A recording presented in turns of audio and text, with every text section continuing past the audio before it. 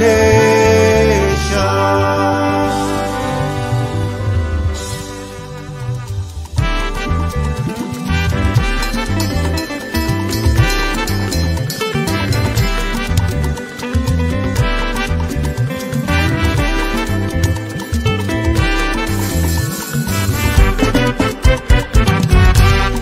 One nation, Fulani nation ni a ò ṣe mọ́. Yoruba nation ni àwa ò fẹ́. One nation, Fulani nation ni a ò ṣe mọ́.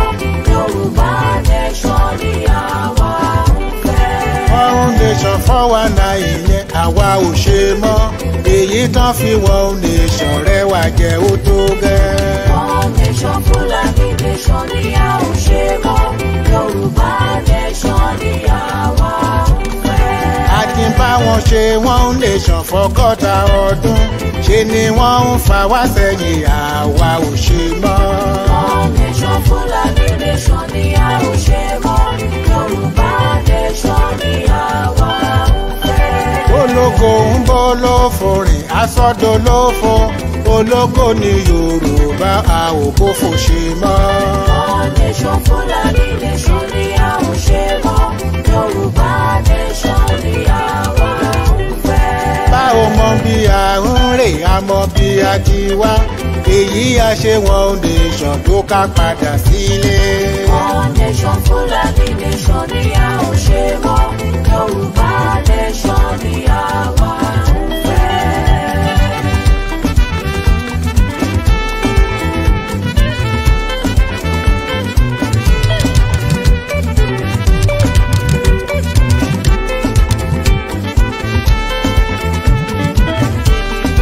Odò tí ń ṣàn tẹ̀lẹ̀ kan tó so má dágún. Àkàtà tó so wà pọ̀ ibi ni wọ́n fi ṣe. Odò tí ń ṣàn tẹ̀lẹ̀ kan tó so padà gùn. Àkàtà tó so wà pọ̀ ibi ni wọ́n fi ṣe. Àṣà wa ò ṣọ̀kan, èdè wa ò ṣọ̀kan. Níṣe ni wọ́n so wà pọ̀ kan lè má rẹwà jẹ. Odò tí ń ṣàn tẹ̀lẹ̀ kan tó so padà gùn. Àkàtà tó so wà pọ̀ ibi ni wọ́n fi ṣe. Aṣọ ẹran mẹ́ran tẹran kan fẹ́ lù kan pa. Àbá tètè pín wọn níyà kẹ́mi ó tó bọ́. Odò tí ń ṣàn tẹ̀lẹ̀ kan tó so padà gùn. Àkàtà tó so wà pọ̀ ibi ni wọ́n fi ṣe. Àwa ló ń ṣiṣẹ́ owó àwọn ló ń ná. Ìrẹ́jẹ yìí papọ̀ ju àwa ò ṣe mọ́. Odò tí ń ṣàn tẹ̀lẹ̀ kan tó so padà gùn. Àkàtà tó so wà pọ̀ ibi ni wọ́n fi ṣe. Ẹni fẹ́sìn Fúlàní lè máa bá wọn lọ. Ìtẹ̀mí àti ilé mi àti padà sílé o. Odò tí ń ṣàn tẹ̀lẹ̀ kan tó so padà gùn. Àkàtà tó so wà pọ̀ ibi ni wọ́n fi ṣe. Ó ṣe kínní, ó lulẹ̀, ó ṣe kejì, ó lulẹ̀, ó ṣe kẹta, ó lulẹ̀. A ò bá ṣubú ṣe rèrè àwa ò ṣe mọ́. Yorùbá nation ló kàn ẹ̀yà gbé wá. A ò bá ṣubú ṣe rere àwa ò ṣe mọ́. Yorùbá nation ló kàn ẹ̀yà gbé wá. Àtẹ̀ríba fún wọn tó wọ́n kó wa ń wọ́gbó.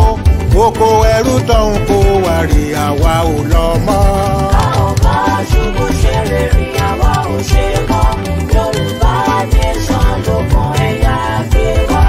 Àti ní wọn ní mọ̀sán wa ń mú kíkan. Dára wọn ni wọ́n mọ̀ ọ̀gbọ̀n bí ìyà ń jẹ wá. A ò bá ṣubú ṣe rere àwa ò ṣe mọ́. Yorùbá nation ló kàn ẹ̀yà gbé wá. Ilẹ̀jẹ̀ ìbò tán fi láti pé kó kú. A ò bí sórin mẹ́jà ò káyà túká. A ò bá ṣubú ṣe rere àwa ò ṣe mọ́. Yorùbá nation ló kàn ẹ̀yà gbé wá. A ò ṣe one nation mọ́ a padà sílé. Sí Yorùbá nation ìlú olómìnira. A ò bá ṣubú ṣe rere àwa ò ṣe mọ́. Yorùbá nation ló kàn ẹ̀yà gbé wá.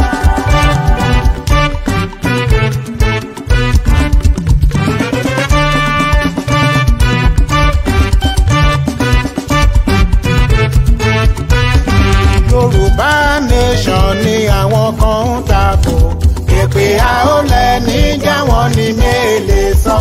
tẹ́ bá dẹrù Fúlàní ẹ ti dáràn, wọ́n á pa kísà sí gbogbo yín o.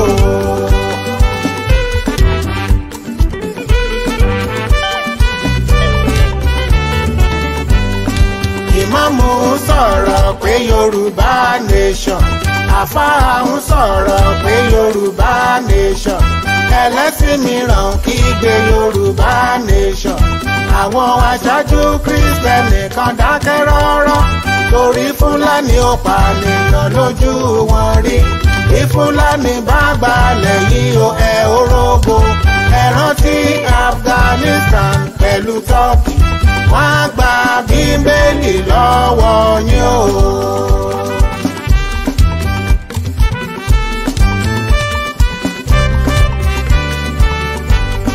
Wọ́n ń pọmọ Odùduwà ṣe lọ bá wọn dákẹ́, wọ́n gbàgbé ìtàn Àfọ̀njá ní ìlú Ìlọrin. Bí Fúlàní bá gbalẹ̀ yìí wọ́n lè yí wọ̀gbó, àgbà tí ó kẹ́hù sọ̀rọ̀ akẹ́kọ̀ọ́ sáré.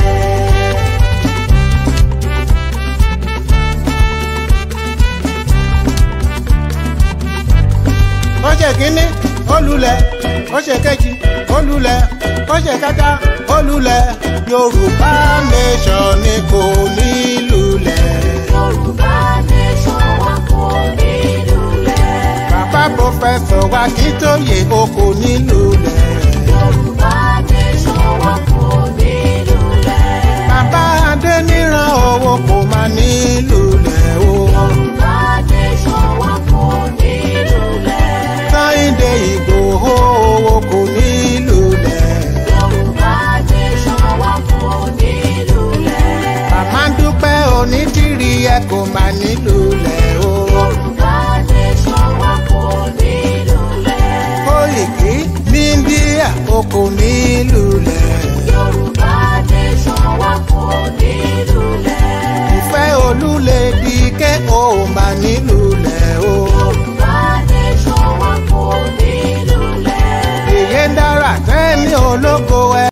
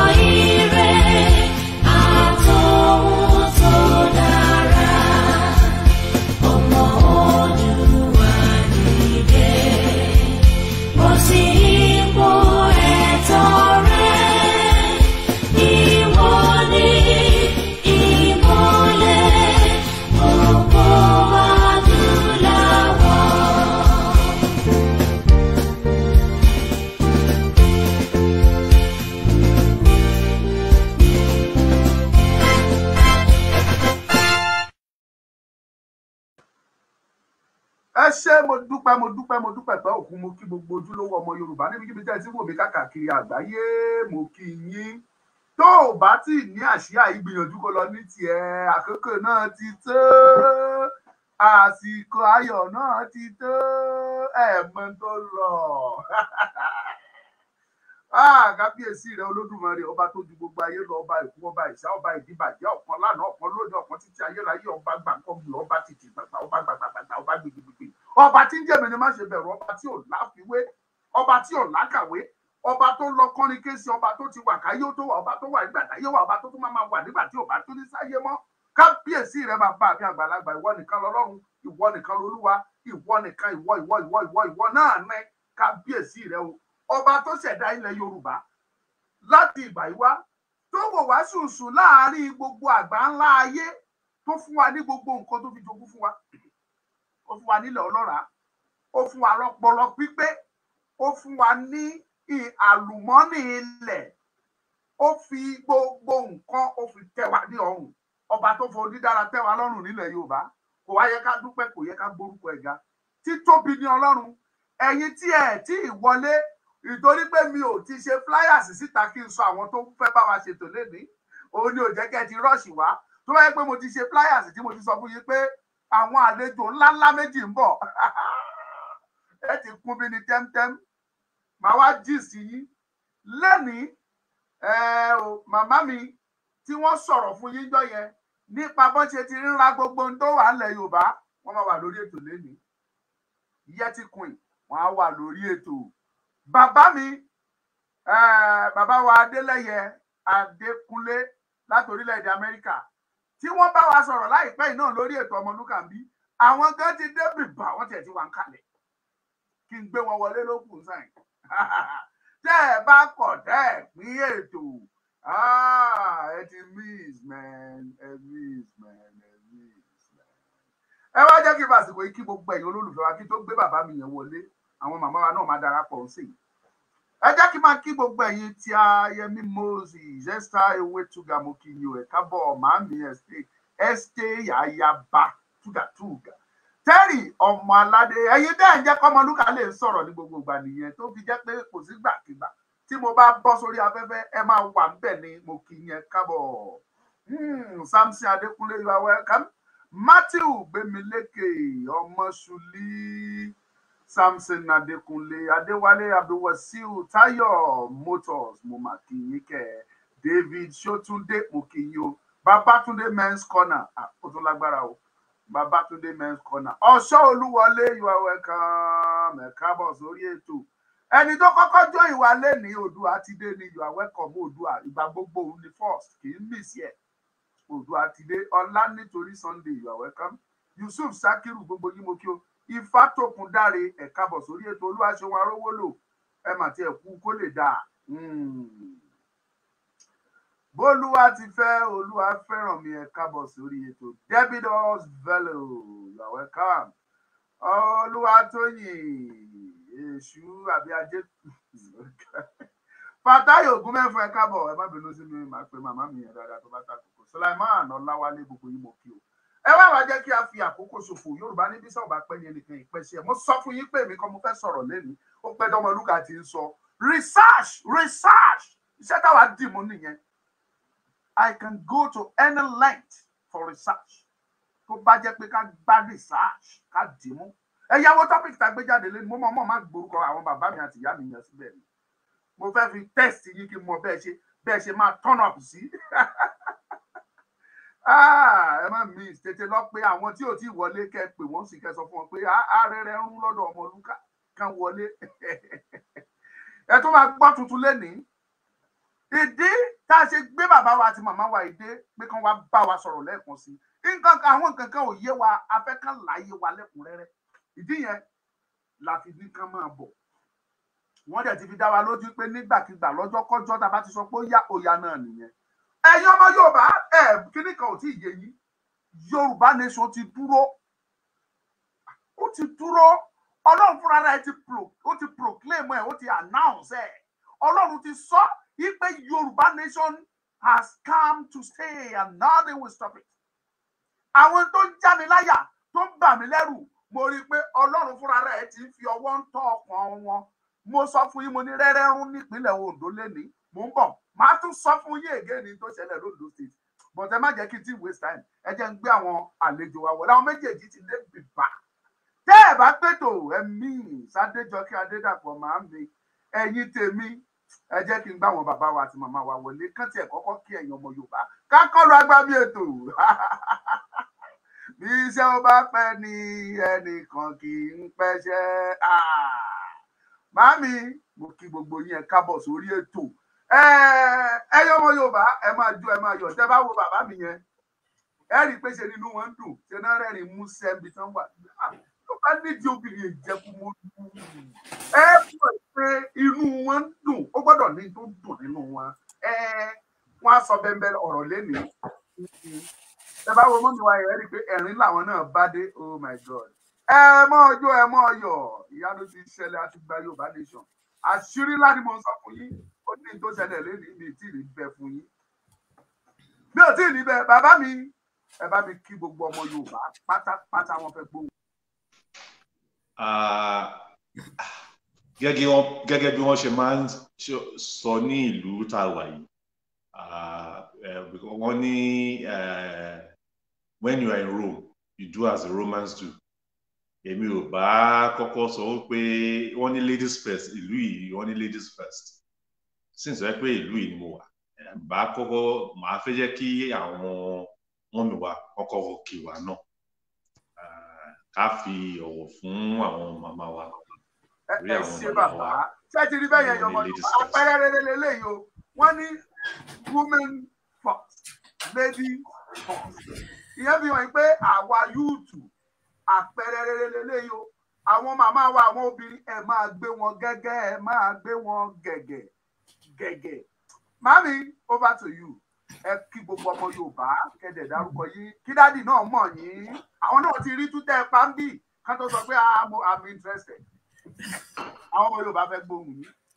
Yeah, so ẹ kálẹ́ sà the two sirs so ẹ kálẹ́ sà ẹ kálẹ́ ẹ̀yin ọmọ ẹ̀yin fans Omoluka Great TV. So I'm not new to you people. So I've been on your show once. So but I'll introduce myself again. So I'm host so you can actually find me on Facebook at Queen Talk Show and Fumi Lolukomi. I'm based in the UK. Yeah. Thank you.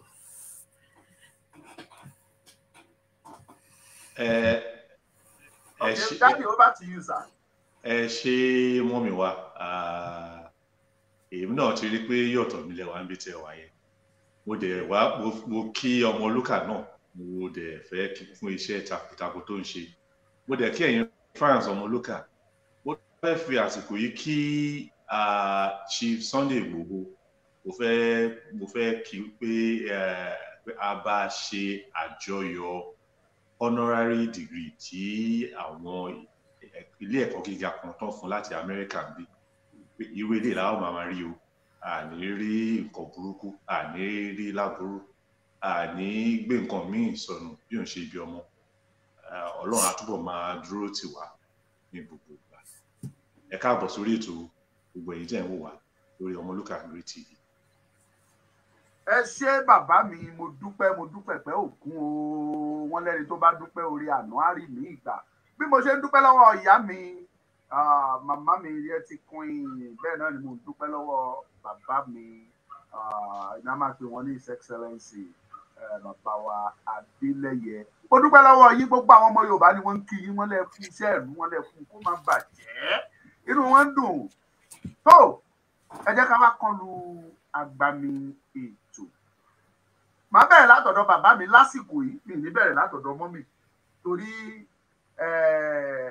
ẹ̀yin náà lẹ sọ pé ọkọ òun ni olórí aya ẹ má sì mí gbọ́ yìí sọ pé yìí ni ọkọ mọ́mì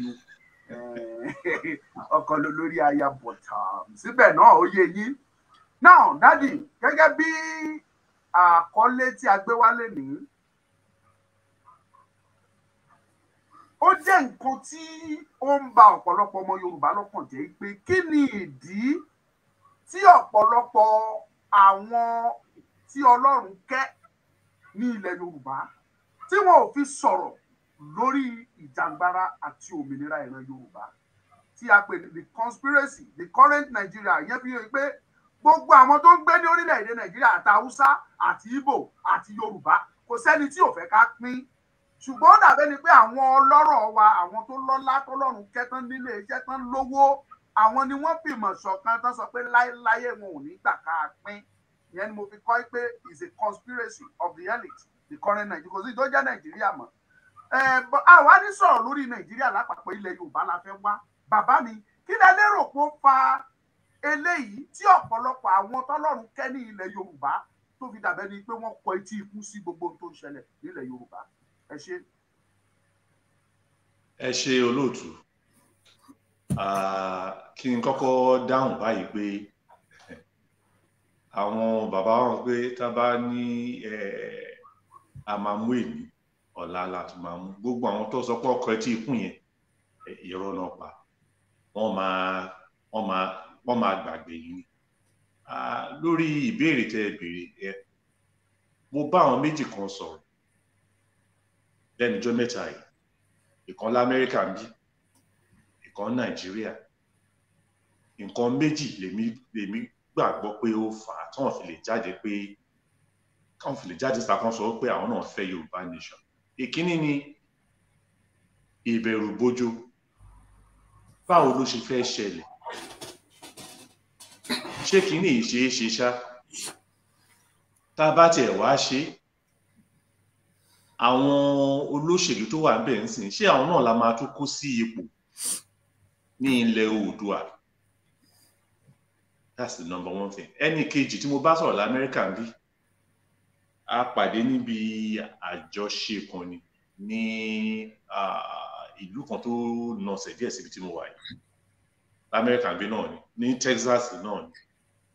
And nígbà tí a bẹ̀rẹ̀ sí ń sọ̀rọ̀ tá à ń jomi dúró ọ̀rọ̀, nǹkan tó ń jáde lẹ́nu bàbá náà ni wípé àwọn ní ilé-iṣẹ́ kan ńlá táwọn ń dá sílẹ̀ ní ìlú Nàìjíríà. Ilé-iṣẹ́ náà tí n bá sọ ibi tó wà àti mi ò fẹ́ sọ ibi tó wà, ṣùgbọ́n àárín ilẹ̀ Yorùbá náà ló wà. Wọ́n dẹ̀ ti ná owó ribiribi sí iṣẹ́ yẹn, sí ètò yẹn, sí project yẹn. Pé tá a bá bẹ̀rẹ̀ Yorùbá Nation sìn, ǹjẹ́ kò ní fa ìfàsẹ́yìn sí ọrọ̀ ajé ètò? So one based on fear, the other based on economic interest. Ẹ̀rù ń bà àwọn kan pé ṣé ó ṣeé ṣe, tó bá ṣe ṣe tán báwo la ṣe máa ṣe, àwọn olúmọ tó wà ń bẹ̀. Àwọn kan kẹ̀ wọ́n dẹ̀ tún ń sọ pé kíní tí mo ra bẹ̀rẹ̀ yìí, ilé tí mò ń kọ́ yìí o, business tí mò ń ṣe yìí o, mi ò fẹ́ jẹ́ kí nǹkan kan ṣe o, mi ò fẹ́ jẹ́ kí tọ̀hún ṣe o. So àwọn méjì yẹn, those are the two contending forces. Àwọn méjì yẹn náà sọ pé those class of people àwọn náà fẹ́ jáde láti sọ pé Yorùbá Nation for now. Nǹkan tèmi rí sí ọ̀rọ̀ yẹn ní kúkúrú nìyẹn. Ẹ ṣé bàbá mi, màmá mi, Queen Talk Show, kí lẹ rí sí ọ̀rọ̀ tí bàbá wa sọ? Nítorí tẹ́mi bá fojú inú wò, èmi ò rí nǹkan tí àwọn elite wa tó fi yẹ ká máa bẹ̀rù láti sọ̀pọ̀tì ìran wọn. Ó lọ́ máa jẹ́ aráburú tó bá délẹ̀ wọ́n á gbàgbé fáwọn nílé iṣẹ́. But èmi kọ́ ni mo fẹ́ túmọ̀ gbogbo ọ̀rọ̀ yìí náà, mo ti fẹ́ fi ilẹ̀ fún yín. Kí lẹ lérò kó fà á? Please, enlighten wa ẹ jọ̀ọ́. Mommy, over to you. Yeah, before I proceed, I want to congratulate him for his honorary degree. You know,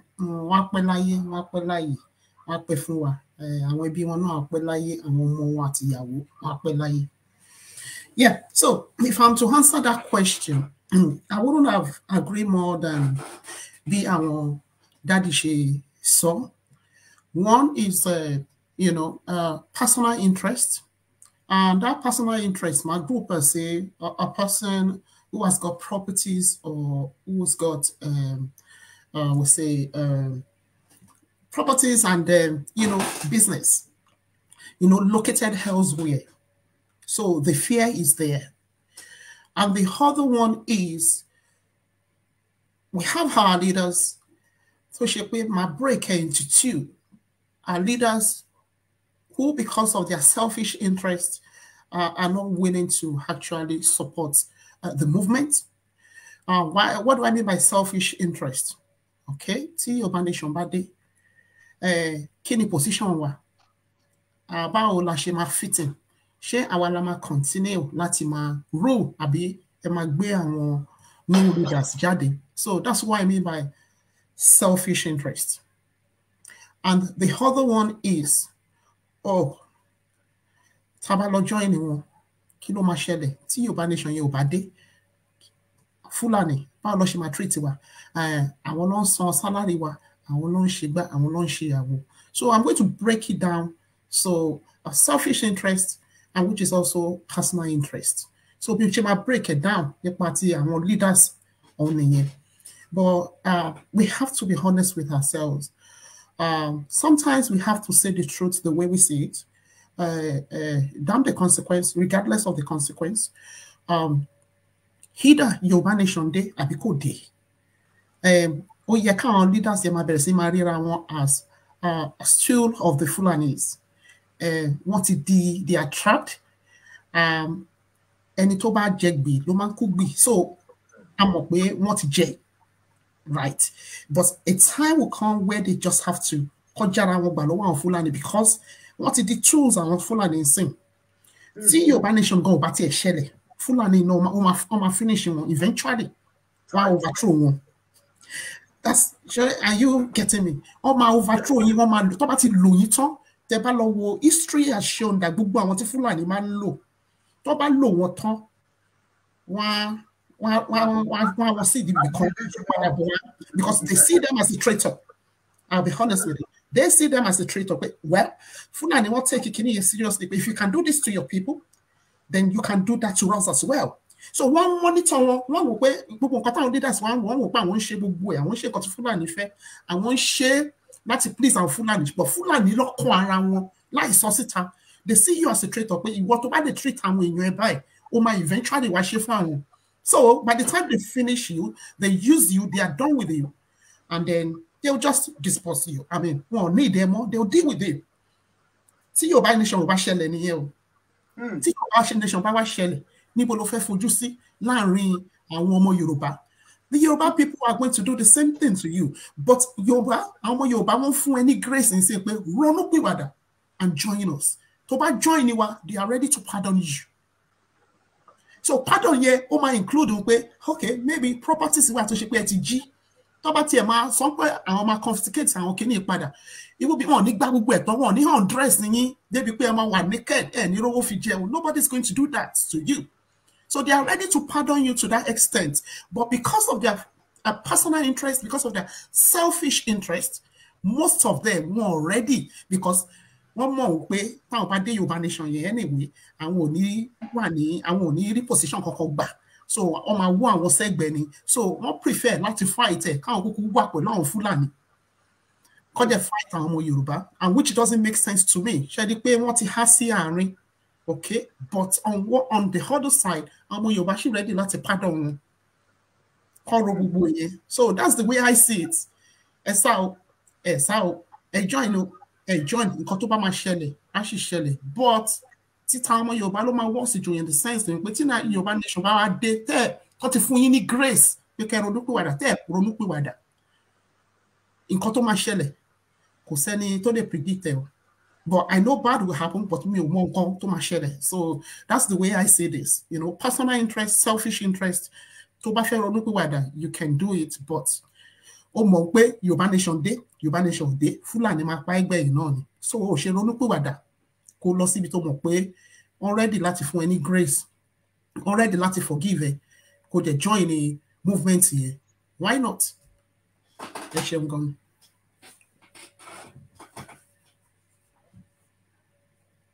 Olóòtú. Ẹ ṣé màámi ẹ má bínú setting yẹn sí ẹni. Olóòtú. Ẹ go on sir. Tẹ́ bá fi ojú inú wò. Ẹ rí pé nǹkan tí mo sọ ni màmá wa túbọ̀ expatiate on yẹn. Túbọ̀ yànnàná ẹ̀ gidi gan. Mo sọ ṣáájú lẹ́rọ pé àwọn màmá wa wọ́n wà very important pé ẹ jẹ́ ká máa fi tí wọ́n ṣe.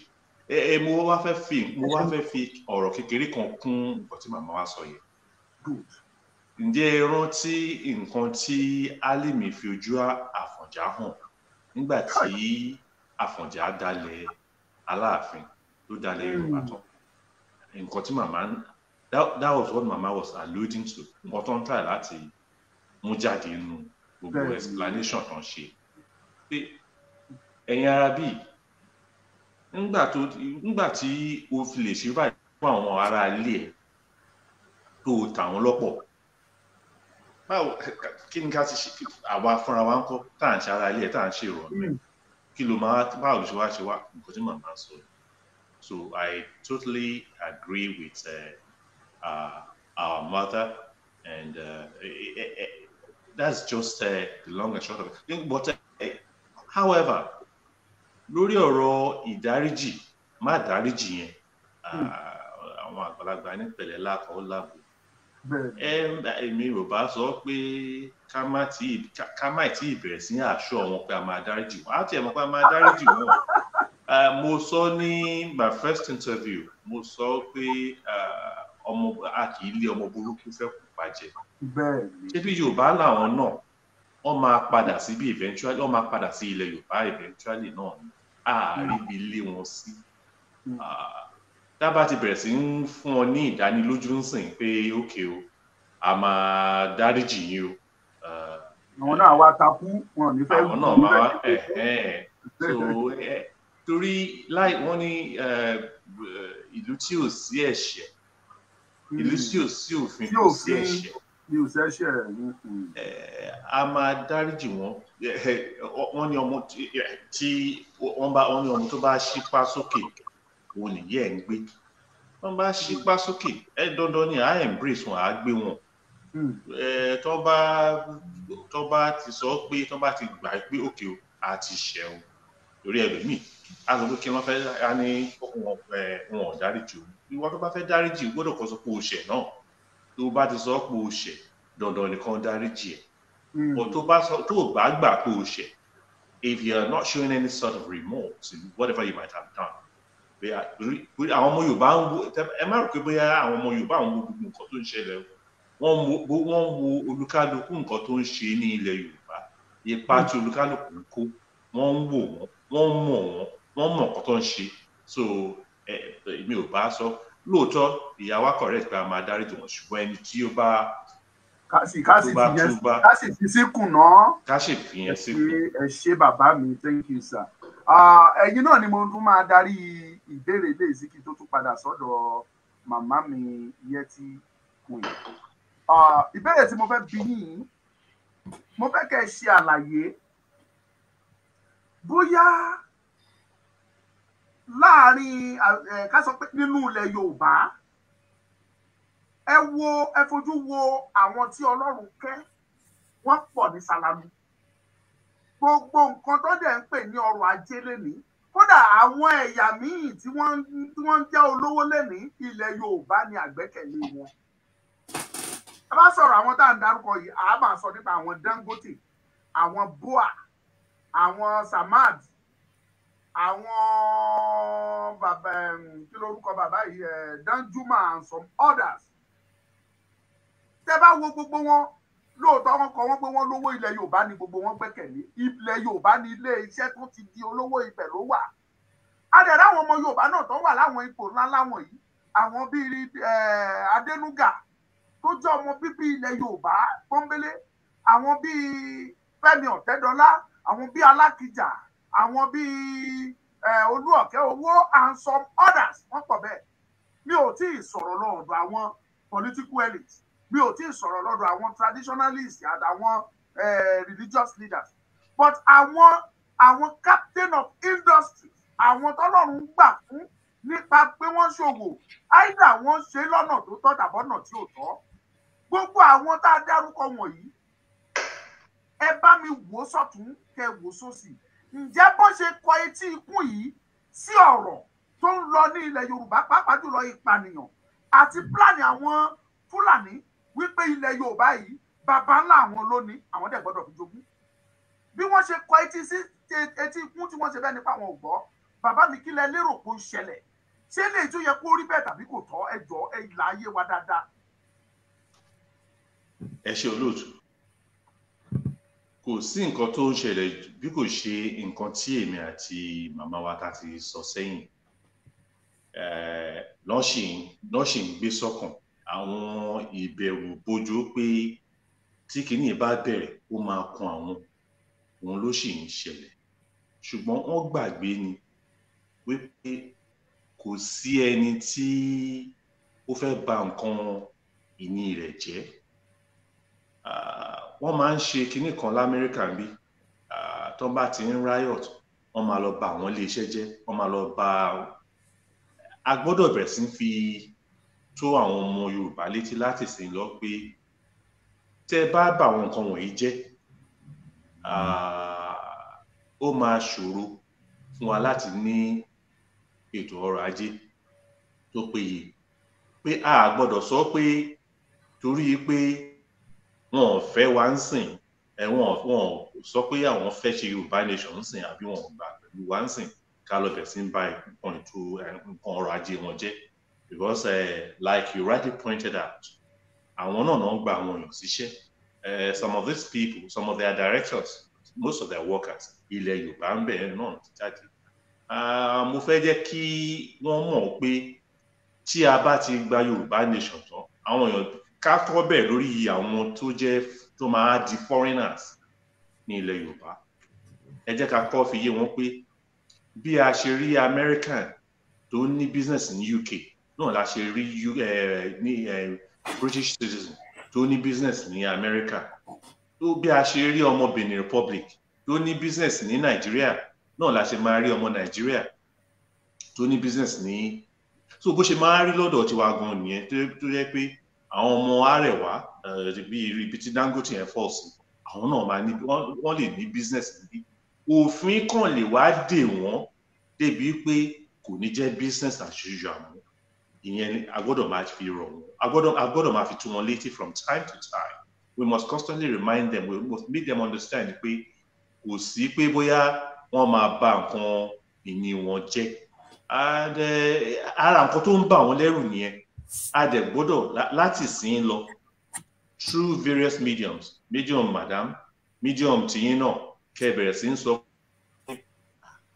àwọn èèyàn tiwa náà ní ètò ọrọ̀ ajé ní Kano, mi wá lè sọ ti ilẹ̀ Ìgbò because àwọn yẹn they are different kind of official totally.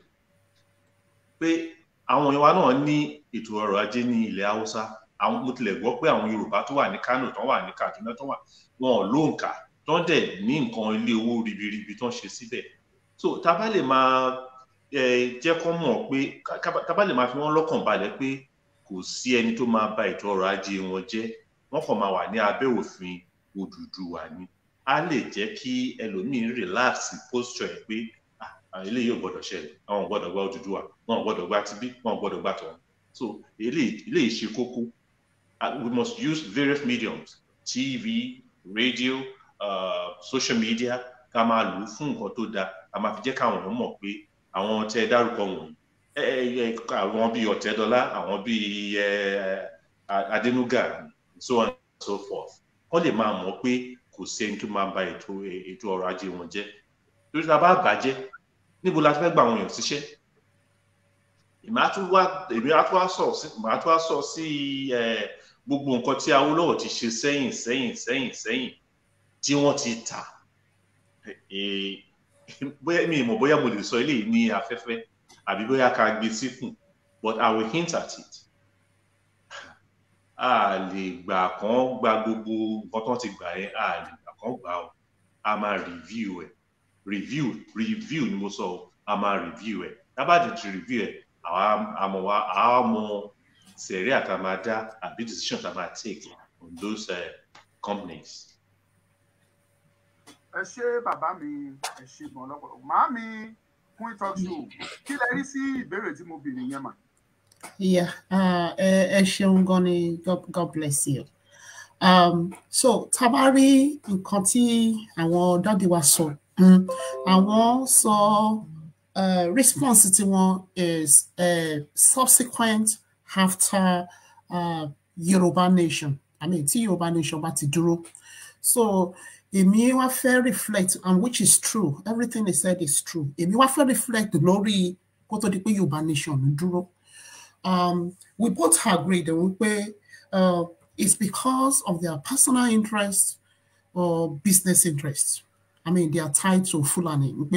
Okay, táwọn bá lọ support the movement yìí. There's that possibility to check pé àwọn Fulani lè bá business jẹ́ mọ́ àwọn lọ́wọ́. When they close down business and because they are in the position of power.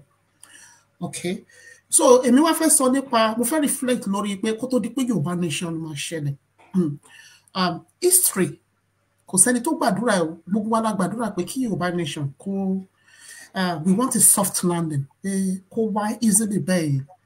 So tẹ́ bá jẹ́ wo Yoruba Nation movement, we've never been violent, but àwọn tá ń bá deal, they are violent people, and they are willing and ready to confront us.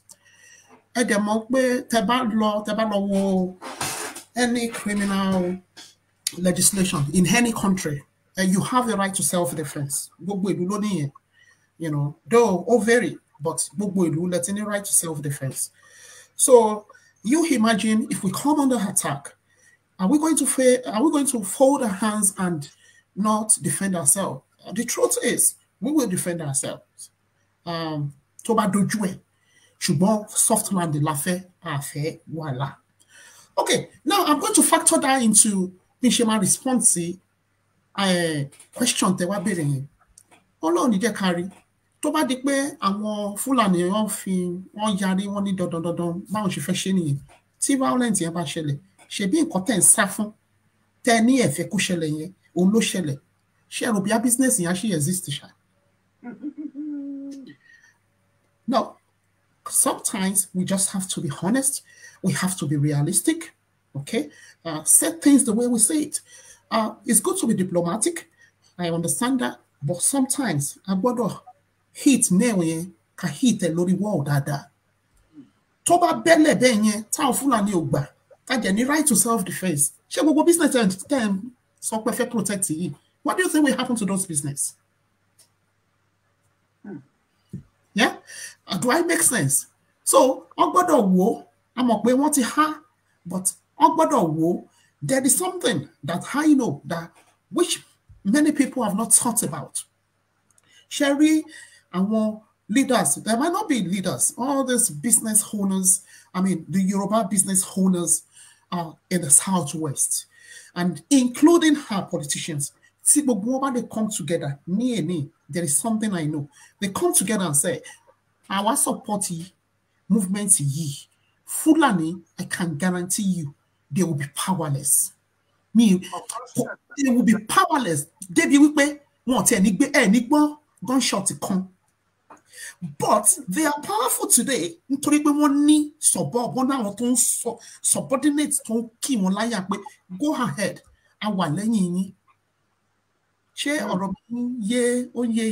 So I'm going to factor into account. So I want that to explain afterwards. See Yoruba Nation by Shelley. Yes, see Yoruba Nation to by Shelley to get a soft landing.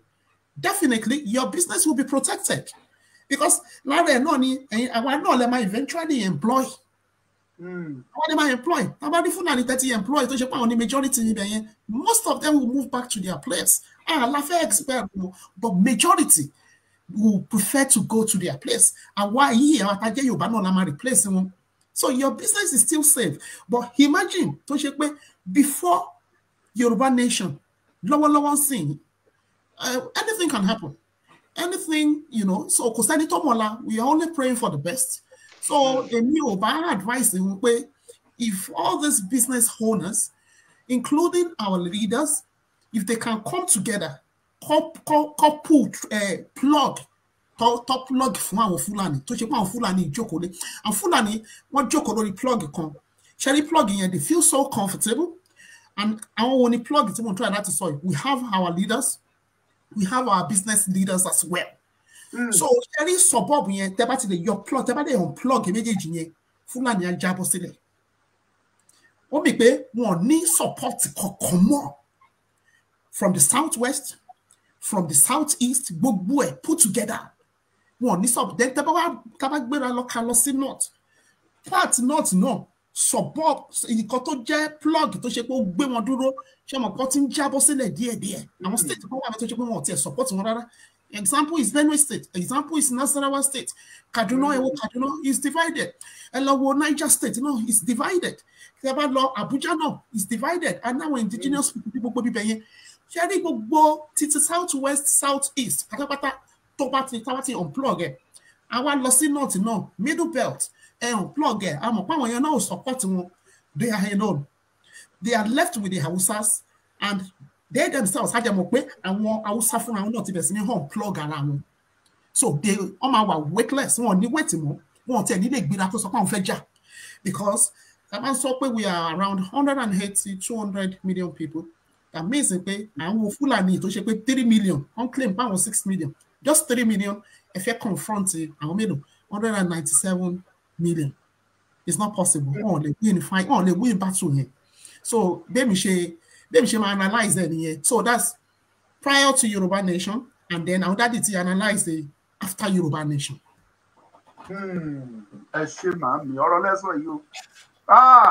In fact inú mi dẹ̀ dùn fún ìbéèrè èsì tí mo gbọ́ láti ọ̀dọ̀ yín ẹ̀yin ọmọ Yorùbá ẹ rí báyìí pé Ọlọ́run fi àwọn ọ̀jọ̀gbọ́n méjì wọ́n fi kẹ́ wa ebi tẹ̀ tí mo ti àwọ́ọ̀dù yín látẹ̀ní lọ nílẹ̀ Yorùbá bóyá kémi náà fún yín ní kòfẹ́sọ̀ fún dádì ní pòfẹ́sọ̀ kí fẹ́yìn náà ní pòfẹ́sọ̀ Mrs. Amaro àwa àti ẹ̀fẹ́ fún yín ní dókítà báyìí àfẹ́ fún yín dọ́kítọ́rẹ́ẹ̀tì á fún yín ní ètò ju dókítà lọ. But inú mi dùn fún àwọn èsì tí mò ń gbọ́ láti ọ̀dọ̀ yín.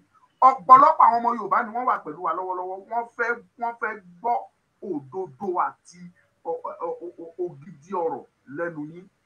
Ẹ ti ṣe àlàyé báyìí lórí àwọn ohun tó ń ṣẹlẹ̀ pàápàá jùlọ lórí àwọn élítì wa. Màá béèrè ìbéèrè yìí lọ́wọ́ bàbá mi. Ọ̀pọ̀lọpọ̀ àwọn ọmọ Yorùbá ni wọ́n wà ní ipò Adenuga, tó wà ní ipò Ọ̀tẹ́dọ́lá, tó wà ní ipò Alakija, tó wà ní ipò gbogbo wọn bẹ́ẹ̀.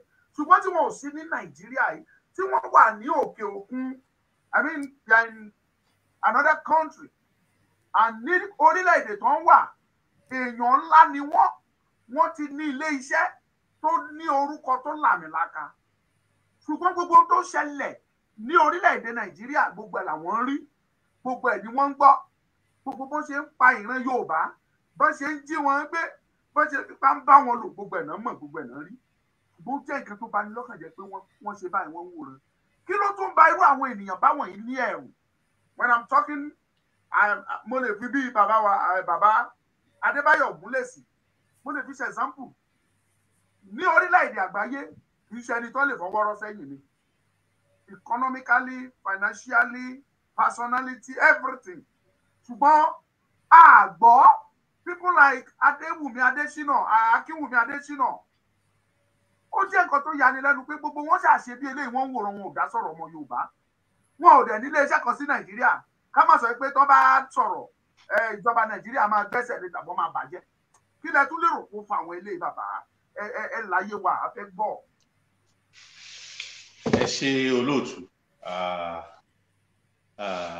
Inú mi dùn pé ẹ dárúkọ nǹkan náà tẹ dárúkọ yẹn Adébáyọ̀ Ògúnlẹ̀sì. Ó wà lára àwọn tí mo reach out sí nígbà tí mo wá sí ilé, tí mo wá kópa nínú ìdíje gómìnà ní Ondo State. He controls some of the best airports in the world, including Gatwick Airport, Stansted Airport, the one in Manchester, some airports here in America, and all over. Ẹ jẹ́ ká má tí sọ ti pé wọ́n pa àwọn èèyàn wa, wọ́n ń rape àwọn èèyàn, àwọn ọmọ wa, wọ́n ń ṣe gbogbo ẹ̀. Ẹ jẹ́ ká bẹ̀rẹ̀ láti infrastructure. Ní ìgbà tí kò sí infrastructure, gbogbo eléyìí tí the late Awólọ́wọ̀ fi sílẹ̀, gbogbo ẹ̀ wọ́n ti bastardize. Torí pé àwọn arábí yìí wọ́n ti ń ṣe ẹ̀gbìnrìn ọ̀tẹ̀ yìí tipẹ́ o. Wọ́n ti ń ṣe tipẹ́. Tẹ́ bá rántí, economic power ó wà nílẹ̀ Yorùbá ju bó ṣe wà yìí lọ. It was a deliberate attempt by former military president Babangida. Agenda àwọn Arewa pé kán gba economic power lọ́wọ́ àwọn Yorùbá. Tẹ́ bá wo instrument of information in those days, ọwọ́ àwọn Yorùbá ló wà, bí Daily Times ni o, bí Concord ni o, bí some wonderful newspapers, television, àwọn alákọ̀ọ́kọ́ bẹ̀rẹ̀ TV stations. So nígbà kan ti bà àwọn infrastructures wọ̀nyí jẹ́, kò sí iná, ẹ lọ fi iná, electricity, iná mọ̀nàmọ́ná ẹ fi sí exclusive list. Mo tilẹ̀ gbọ́ pé àwọn gómìnà ilẹ̀ Yorùbá kan wọ́n fẹ́ ṣe iná, Lagos State particularly, wọ́n fẹ́ ṣe iná fún àwọn èèyàn wọn kó máa rí iná lò tó máa aid development, tó máa jẹ́ kí tó máa ran development lọ́wọ́. Wọn ò gbà torí ó wà ní exclusive list.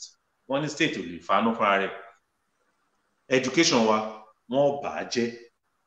Wọ́n gbé 6334 wá nígbà táwa yìí wà ní school.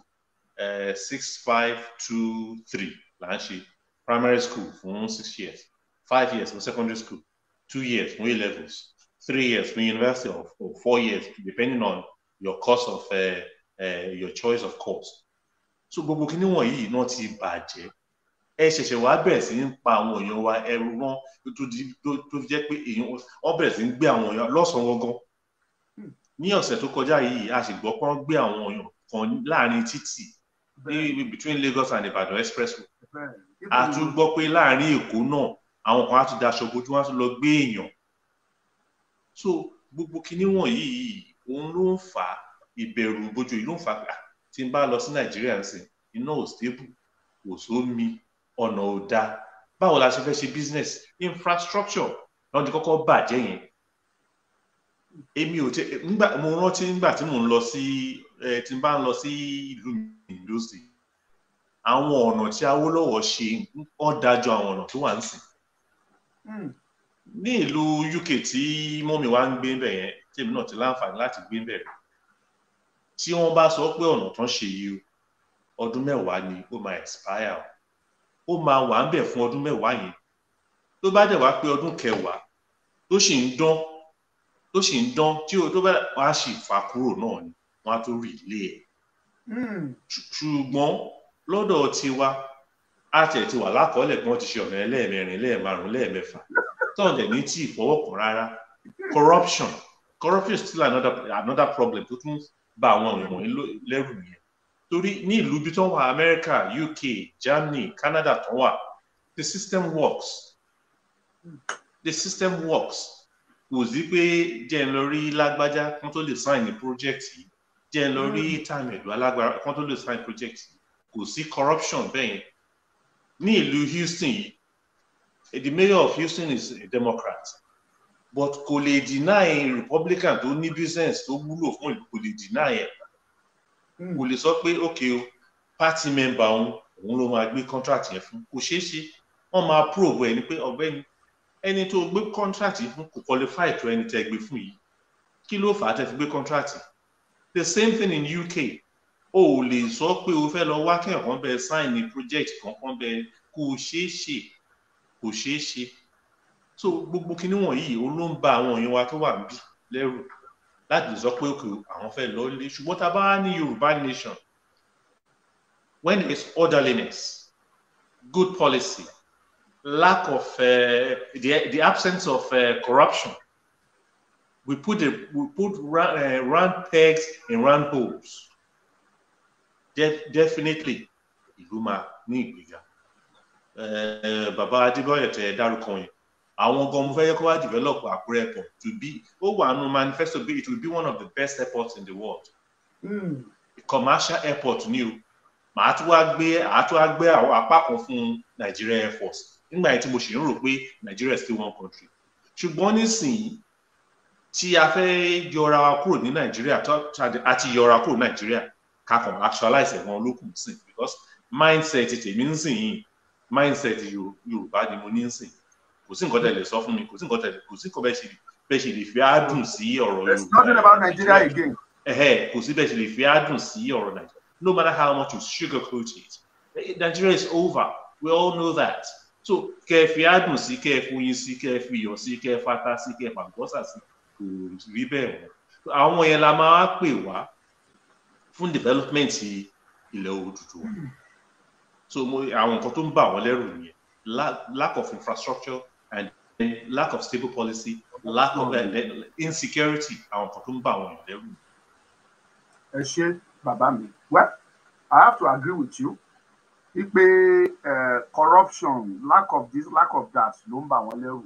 Mo gbà fún yín lọ́nà yẹn, ṣùgbọ́n lọ́nà kejì èmi ò gbà o.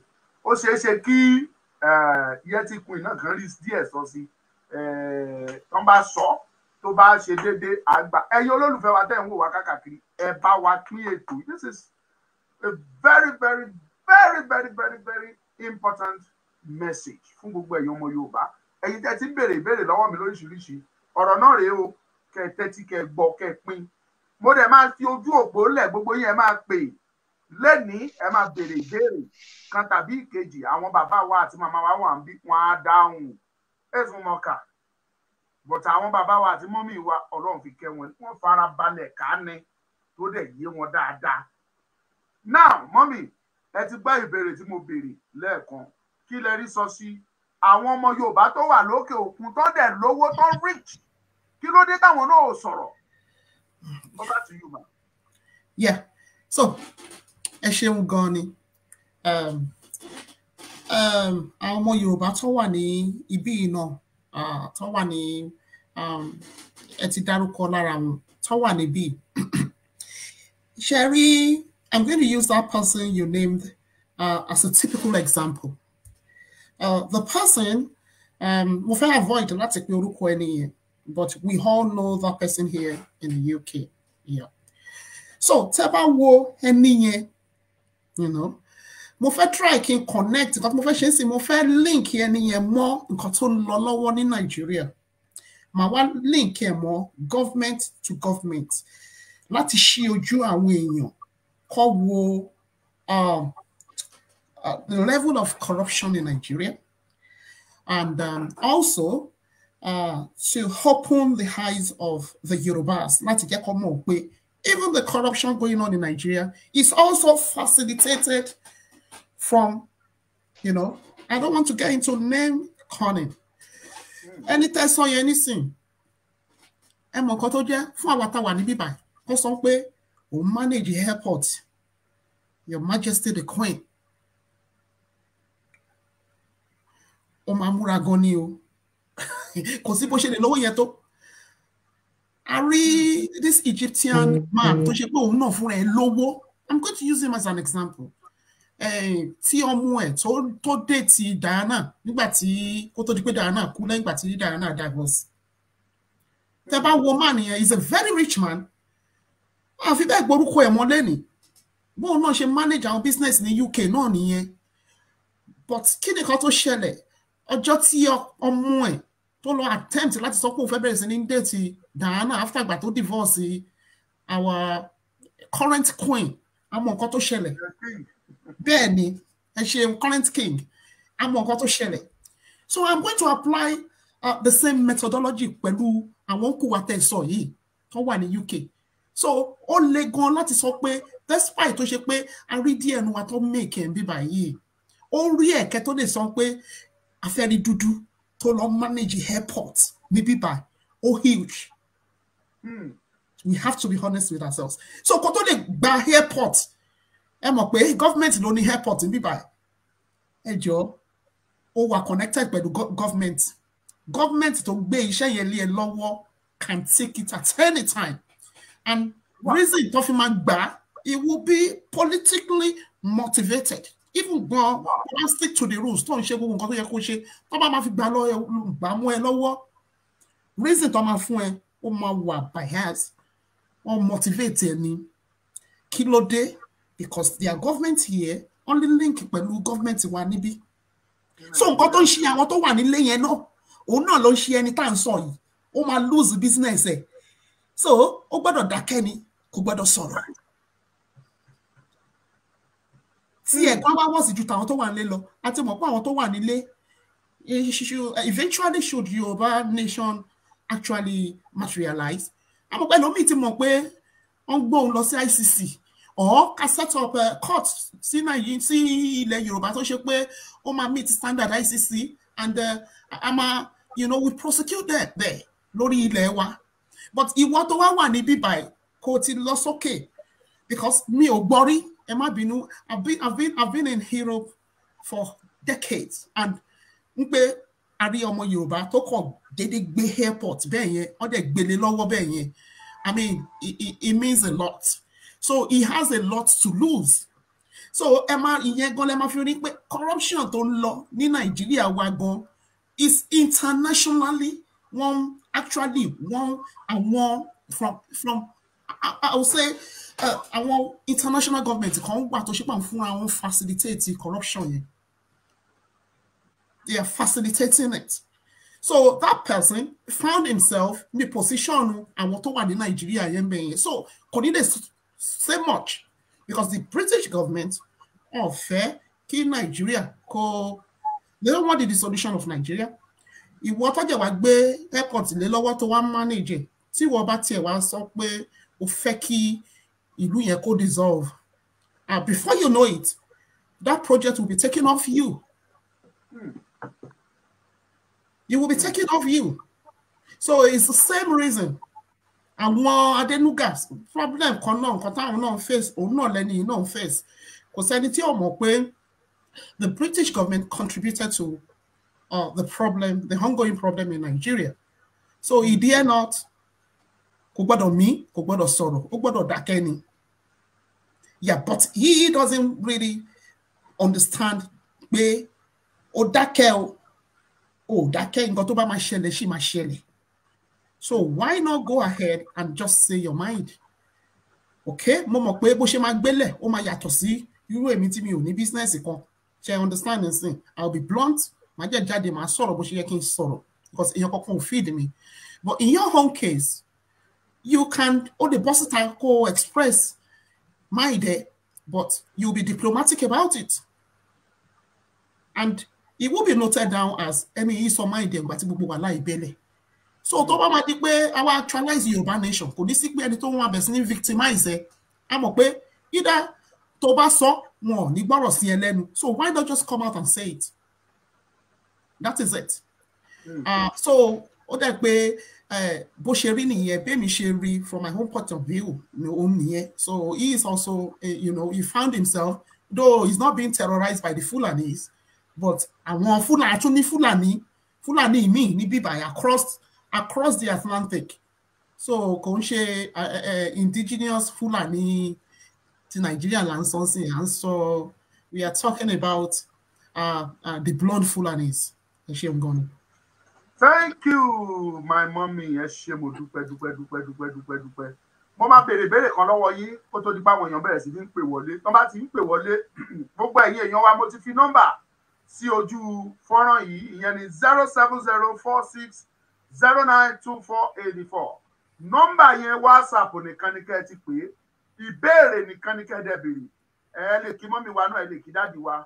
Ṣùgbọ́n ẹ bá wa béèrè ìbéèrè tó mú ọgbọ́n dání, ẹ dákun ẹ̀bẹ̀ mo bẹ̀ wá torí àkókò ọ̀pọ̀lọpọ̀ iṣẹ́ ló wà tí wọ́n fẹ́ ṣe. Eléyìí ò sí lára topic tá a fẹ́ sọ léni, ṣùgbọ́n màá jù sí yín ní kíákíá. Màá dẹ̀ fẹ́ kí bàbá mi sọ̀rọ̀ sí kó tó di pé mọ́mí mi náà á sọ díẹ̀ nípa ẹ̀. Wọ́n ní Nàìjíríà láwọn fẹ́ pààrọ̀ owó, wọ́n fẹ́ change owó. Àwọn náà dẹ̀ ti mọ̀ pé à ń pinnu àti lọ. Àwọn owó kan dẹ̀ ti wà tá a ti jọ ń lò tẹ́lẹ̀. Now wọ́n wá pinnu àti change náírà, redesign or whatever tán pé ẹ jọ̀ọ́ ẹ lérò pé ọgbọ́n àti fún lùdìdì àbí báwo lẹ ṣe rí eléyìí sí ọ̀nà owó lẹ́gbà tó fi concern àwa Yorùbá or not lórí ìgbésẹ̀ wa pé a fẹ́ jáde. Bàbá mi, over to you. Ẹ̀yin tẹ́ bá fẹ́ pè ẹ lè pè o. Ẹ ṣe olóòtú. Ọ̀pọ̀lọpọ̀ àròsọ ọ̀tẹ̀ èyí tí àwọn olóyìnbó ń pè ní conspiracy theories ló wà nílẹ̀ lórí bí wọ́n ṣe fẹ́ change owó yẹn. Èmi gbà mo ní ọ̀pọ̀lọpọ̀ àròsọ ọ̀tẹ̀ òun ló wà fún bọ́n ṣe fẹ́ change owó yẹn àti àwọn nǹkan míì tí ìjọba tó wà lórí ìjókòó tó ń ṣe. Àròsọ ọ̀tẹ̀ ọ̀nà àwọn olóyìnbó ń pè ní conspiracy theory. Lóòótọ́, it is within their office. It is within their right. They are right to say they want to change, to redesign the currency. question ìbéèrè àkọ́kọ́ tí mo fẹ́ béèrè pé kí ló fẹ́ change owó yẹn sí?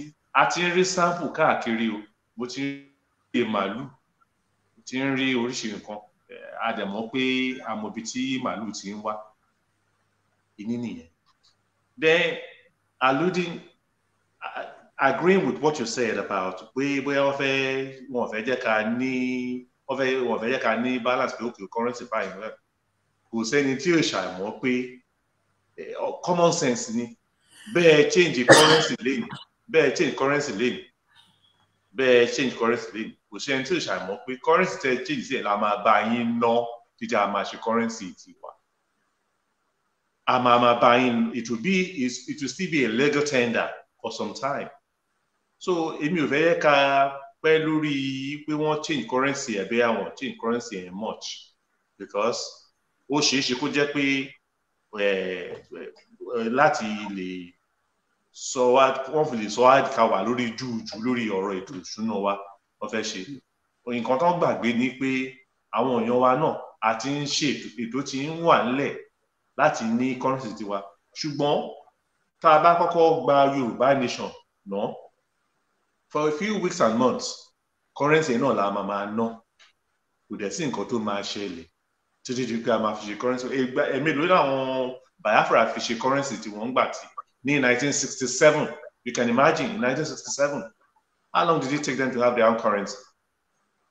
Gbogbo ìgbà tí ogun yẹn ń lọ lọ́wọ́ wọ́n sì ń ná Nigeria currency, wọ́n sì ń ná British pounds, wọ́n sì ń ná pounds and shillings à ń ná gbà yẹn, gbogbo ẹ̀ náà ná kó tó di pé wọ́n ṣe currency tiwọn. Èmi ò tiẹ̀ fẹ́ jẹ́ ká pẹ́ lórí yẹn lórí ayé ti da ayé ọ̀làjú ń sìn, technology ti sún síwájú, kò ní pẹ́ rárá ká máa fi ní currency tiwa.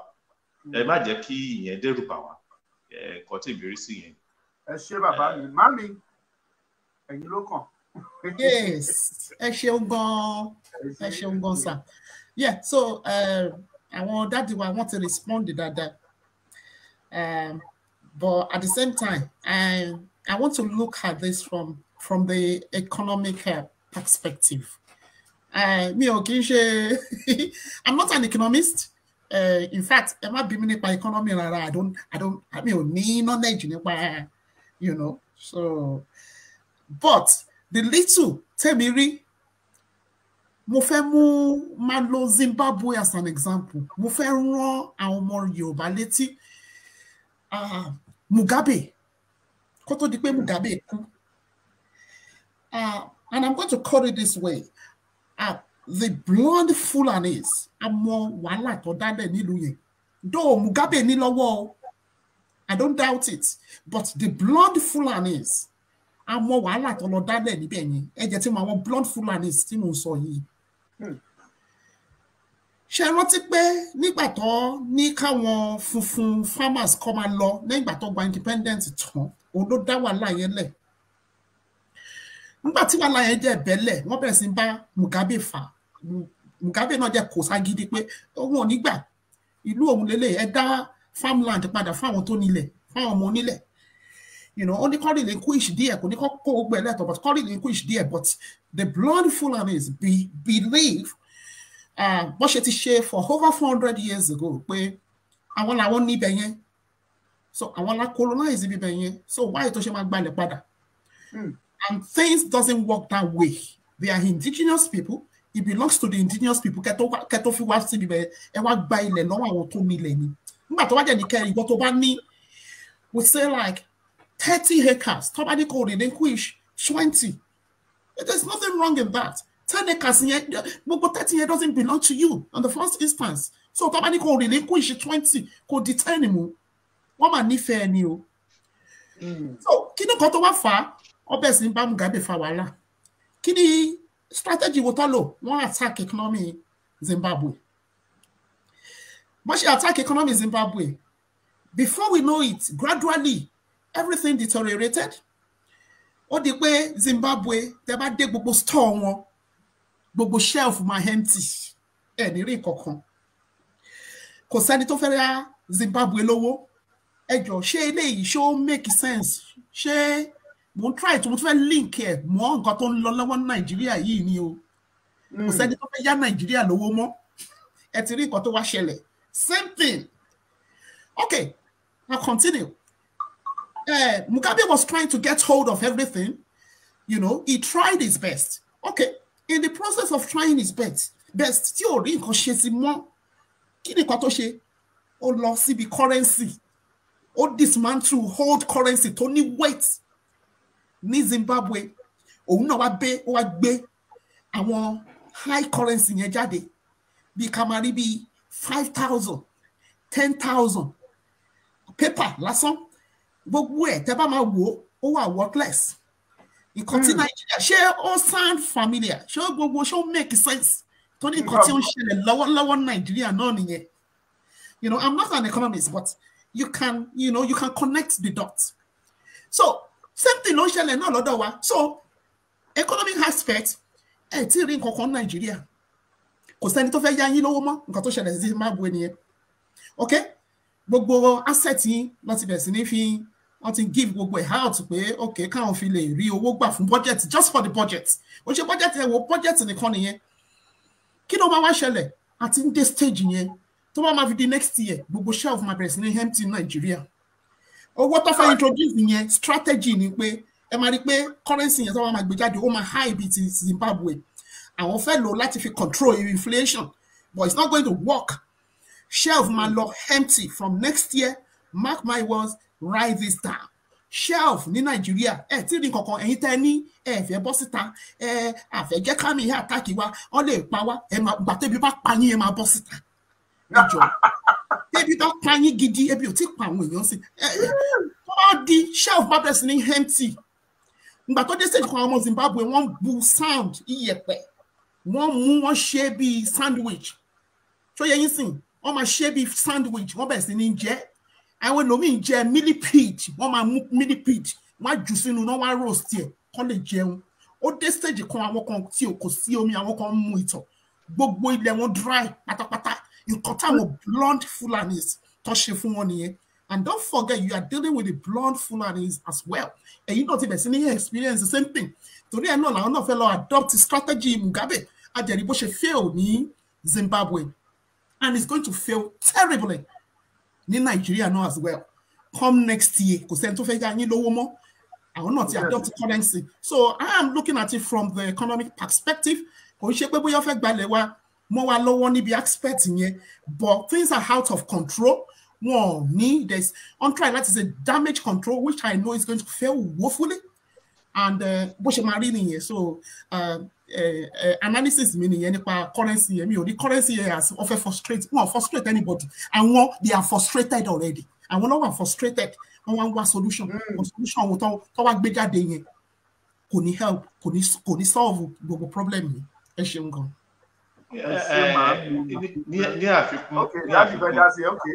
ní àfikún kò sí ẹni tí ò ṣàmọ̀ pé the higher the denomination it fans inflation. Bí owó bá ti ń ga sókè tẹ́ bá wo àwọn countries tí economy wọn dá ní ìlú mi rò pé a rí ẹni tí ó ní more than 100 in its currency. More than 100 in its currency. $100 wà, £100 wà, $100 wà. Ní Scotland gangan ní ìlú tí madam wà yẹn Scotland gan máa ní wọ́n ní currency tí wọ́n tẹ́lẹ̀ tó jẹ́ legal tender. Kò sí ètò ju 100 lọ. But ẹ bá ti ní 500, 1000, 5000 ó fi àfihàn pé currency yìí agbára mọ́ ni. Eléyìí dá wọ́n tètè ta wá lólobó ni. That is why wọ́n pe kíní kan ní international relations wọ́n pe kíní kan ní preemptive strike. Àwa gan láti gbọ́dọ̀ tètè ṣe é sì ká ní ká tètè bẹ̀rẹ̀ sí design currency tiwa. Àwọn tó wà ní economic department nínú àti agbára wa gbogbo aṣọ kọ́ là ń sá sóòrùn ẹ jẹ́ ká fìyẹn lẹ́bẹ̀. Madam kọ́tẹ́ ń sọ ti yé mi a gbọ́dọ̀ ná gbogbo ẹ̀ sí ojú afẹ́fẹ́. Wọ́n ti fún wa ní wọ́n ti ta lólobó wọ́n ti warn wa ahead of time. Ó wá kù sí àwa lọ́wọ́ ń sìn káà má jẹ́ kó rí bẹ́ẹ̀. That's something pé kò ń ṣe nǹkan tó yẹ pé ìtì ọ̀gẹ̀dẹ̀ ní kì í ṣe nǹkan tá à ń yọ àdá sí. Àwa láti gbọ́dọ̀ ṣe èyí tó ṣe kókó àti tó yẹ ká lè tètè ní currency tiwa. Ẹ ṣé olóòtú àti ẹ ṣé bàbá mi gẹ́gẹ́ bí àlàyé tí ẹ ṣe lórí currency wá kẹ́lẹ̀ mọ̀ pé àwọn ọmọ Yorùbá mí ní business gidi different people ló ti ṣe different design of currency jáde ìkànnì báyìí táwọn ọmọ Yorùbá kan ṣe jáde wọ́n design jáde this is wọ́n pè ní rúbà this is 100 rúbà picture tó wà bẹ́ẹ̀ Sabat Macaulay ló wà nú ẹ̀ 100 rúbà òun ni eléyìí tí àwọn ọmọ Yorùbá kan tí wọ́n ṣe jáde and that is the highest. Then lẹ́yìn ẹ̀ wọ́n ní 50 rúbà òun rèé 50 rúbà yẹn òun ní tí wọ́n design jáde òun rèé and that is the second.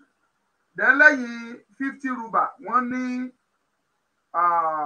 20 rúbà 20 rúbà yẹn rèé Ìyá Fẹlá ló wà ń bẹ̀ Fúnmiláyọ̀ Kútì òun rèé 20 rúbà. Then lẹ́yìn ẹ̀ wọ́n ní 10 rúbà 10 rúbà yẹn rèé o òun rèé bàbá Awólọ́wọ̀ ni wọ́n gbé sínú 10 rúbà yìí Awólọ́wọ̀ fúnra ẹ̀ òun náà gbé sínú 10 rúbà òun rèé. Then wọ́n wá ṣe 5 rúbà 5 rúbà yẹn ní wọ́n gbé fọ́tò bàbá Ògúndé sí òun rèé so paríparí ẹ̀ wọ́n wá ní 1 rúbà so 1 rúbà yẹn ní wọ́n gbé fọ́tò MKO Abíọ́lá òun náà gbé sínú 1 rúbà. Eléyìí ẹnìkan ló ṣe tó sẹ́ǹdì ẹ̀ ó dẹ̀ ti lọ káàkiri lọ online táwọn èèyàn ti rí. ṣé mo lè sáré sọ̀rọ̀ sí àwọn. Bẹ́ẹ̀ni you are free sir. Àwọn currency. Ẹ̀yin èèyàn wá pè wọlé àárín ìkọ́ yín. Ẹ rí i pé iye àwọn owó yẹn ó buttress nǹkan tí mo sọ nípa inflation the figure of it and all that. Nǹkan méjì ló wá ṣe kókó nínú gbogbo yàtọ̀ sí pé bóyá we are already on the right track by having the highest denomination as 100 ruba or whatever we decide to name it. Nǹkan tó wá ṣe kókó ń bẹ̀ ni pé the security of that currency so that wọn nílé jẹ́ pé kò nílé jẹ́ pé àwọn kan máa tẹ̀ níbi tẹ̀ lọ́hùn number one. Number two, mo ṣe àkíyèsí sí nǹkan kan ní gbogbo àwọn tó wà ní rúbà yẹn káàkiri. Àwọn ọ̀jọ̀gbọ́n wọ́n ní láti tún lọ wo kíní mo mọ̀ pé it's just a sample wọ́n tún láti tún lọ wo àwọn èèyàn tó máa wà lórí currency kan èyí tí ò ní sọ lórí kan and all that nǹkan tí máa ẹ jẹ́ ká fi díẹ̀ sí nǹkan tí máa fi díẹ̀ sí nìyẹn. Ẹ ṣé bàbá wa ọpẹ́ o ẹnìkan ti pè wá wọlé ẹjá gba ìpè eléyìí à ń gbóhùn ní o. Ẹ ṣé. Ẹ lẹ́sọ̀ àwọn ẹkú iṣẹ́ takuntakun o. Ẹ ṣé adúpẹ́ o. Ọmọlúkà. Ẹ ṣeun. Oòduà gbè wá. Ọlọ́run agbalẹ̀ náà fún wa lágbára Ọlọ́run gbogbo làálàá gbogbo wàhálà ìgbòkègbodò yín kò ní já sórí asán lágbára Ọlọ́run. Olódùmarè á tì wá lẹ́yìn mú kí àwọn àlejò wa náà ó dádì àti mọ́mì Ọlọ́run á wà pẹ̀lú yín o. Dádì. Ẹ ṣé gan à ń gbọ́ mo ń dá yín lóhùn.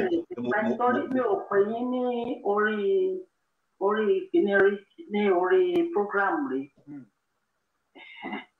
Ṣùgbọ́n lónìí ohun tó wà ní orí ẹ̀mí mi tí mo fẹ́ béèrè òun ni wípé torí ó dá mi lójú wípé lágbára Ọlọ́run tá a bá jáde fún super mega rally yìí Ọlọ́run á gbà fún wa gẹ́gẹ́ bá a ṣe rò bẹ́ẹ̀ ló ṣe máa rí. Ṣé a ní assembly tí a lè sọ pé ilé ìjọba wa rèé? Nítorí àwọn olóṣèlú pàápàá àwọn governors wa tí wọn fi gbogbo ara sọpọ́tì wa yìí wọn ò ní fẹ́ kúrò lórí àlééfà wọn. Ohun tí mo fẹ́ béèrè nìyẹn o. Ẹ ṣé màmá. So my honourable sir ẹ ti gbọ́ ìbéèrè tí màmá béèrè pé ṣé preparation wà fún ilé ìjọba tá ti máa pè ní government or prepared government tá jẹ́ bí interim government tá a pè ní ìjọba tiwa. So tí màmá dọ́gbọ́n ń béèrè nìyẹn, ẹ bá wa dáhùn síbẹ̀ yẹn tí ìdáhùn bá wà. Ẹ ṣé mà, ẹ pẹ́ fún wa mà. Ìbéèrè yẹn ó jẹ́ kókó. It is very important. The idea of an interim government is not negotiable at this moment. But ṣùgbọ́n kì í lè sọ síta. Kò tí ìlú bá ṣẹ̀ṣẹ̀ bẹ̀rẹ̀ bẹ́ẹ̀ yẹn, àwọn tó máa wà ní ipò aláṣẹ, àwọn tó máa wà nípò ibi tó ti máa make policy, they will be temporary. Gbogbo yẹn bó ṣe ń ṣe ní gbogbo àwọn ìlú tó ti face nǹkan tá à ń face náà làá náà ṣe máa ṣe. Nǹkan tí mo kàn tó lè sọ fún yín ni pé a ní ibì kan nígbà tí a wà ní Western government ní Ìbàdàn tí a fi ṣe government house. Ibẹ̀ ṣì wà, kò sí nǹkan tó ṣe. Bó tilẹ̀ jẹ́ pé àwọn ọ̀tajà, àwọn ọ̀rajà, àwọn náà ń lọ bẹ̀ ń sìn, àwọn tó ń ṣe pátí, àwọn náà ń lọ bẹ̀ ń sìn. Gbogbo alámọ̀ Màpó hall, kò sí nǹkan tó ṣe Màpó hall, àátúnṣe. Gbogbo àwọn buildings tó ti encroach on bóyá 100 meters or more to its right, to its left, in front of it, at the rear. Gbogbo wọn la máa make sure pé wọn sí níbẹ̀ tó bá ti jẹ́ commercial and private properties for security reasons. So kò sí nǹkan tó ṣe Màpó hall, ìyẹn ló máa jẹ́ Màpó hall. Ní tèmi o, this is just a suggestion. Mo dẹ̀ mọ̀ pé àwọn ẹlòmíì ti ń sọ bẹ́ẹ̀ pé the capital of Yoruba Western region, Yoruba land, Odùduwà, should be Ibadan. Ibadan is central. Ibẹ̀ ló máa jẹ́ seat of government wa. Ṣùgbọ́n lórí question, the first part of your question pé interim government yẹn, ẹ má jẹ́ ká sọ púpọ̀ jù lórí afẹ́fẹ́. Mo kàn sọ, I'm just being generic on how it's going to look like. Bẹ́ẹ̀ ni mo ń sọ fún mọ́mí wa tó ń béèrè ọ̀rọ̀ náà ni pé a gbọ́dọ̀ máa sọ yẹn ní orí afẹ́fẹ́. Àwọn náà ń gbọ́ bẹ́ẹ̀ yẹn, wọ́n ti gbọ́ bẹ́ẹ̀ yẹn pé ìṣe gbogbo ẹ̀ náà láti sọ. Kò tí tó tàǹtà máa sọ gbogbo yẹn láì jẹ́ pé ó ti tó time, àsìkò yẹn ti tó láti gbé síta, ní gbé síta. It goes without saying pé ibi tí a ti ní tẹ́lẹ̀ náà la máa ní lọ ṣe ìjọba ní ilé èèyàn kan. Tẹ́ bá wo Abẹ́òkúta náà, I know several buildings ní ilẹ̀ Yorùbá torí mo ti rìn káàkiri ilẹ̀ Yorùbá díẹ̀. Ìbí mọ̀ bí kan ní Ogun State ní Abẹ́òkúta tí a fi lè ṣe ilé ìjọba tó jẹ́ pé àtijọ́ kì í ṣe ti sin tó ṣẹ̀ṣẹ̀ kan lọ́kọ̀ oúnjẹ tán lọ kán sìn. Àwọn ibi tá a ti ń lò tẹ́lẹ̀ rí lẹ́kọ̀ọ́ náà, a mọ àwọn ilé tó ti ń lò tẹ́lẹ̀ tí àwọn èèyàn ti ń ṣe ìjọba. We can all use that. Kókó dídí pé a máa lé gbogbo àwọn tó wà bẹ́ẹ̀ lọ, àwọn tó wà bẹ́ẹ̀ sí tó ń fi tán sínú ipò Yorùbá Nation, a máa lé wọn kúrò bẹ́ẹ̀. Ẹ ṣé bàbá mi, ẹ ṣé àdúpẹ́ lọ́pọ̀lọpọ̀.